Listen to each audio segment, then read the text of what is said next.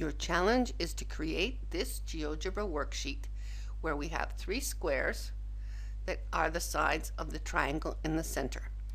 This blue point is totally free and dynamic, so there it is. The red point is also dynamic but must always give a right triangle. As always, there are hidden objects.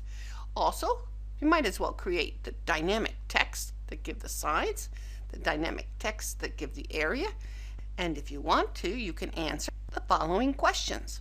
So you're to look at the values for the side lengths and the values of the areas of the squares and see if you see the relationship between the areas of the squares. See if you see the relationship between the sides of the triangle, and then you want to know how the relationships are related. Good luck!